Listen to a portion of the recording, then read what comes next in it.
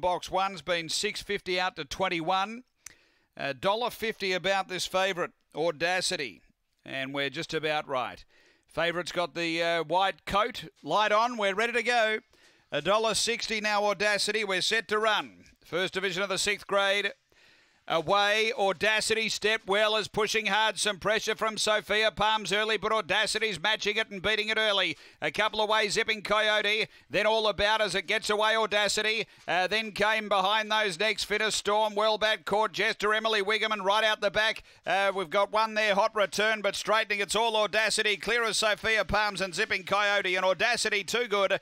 Second, Sophia Palms. Third, Zipping Coyote. Behind those, we had All About, Finner Storm, Court Jester, Emily Wiggum, and out the back most of the way there, Hot Return. The time here is very good, 22:56.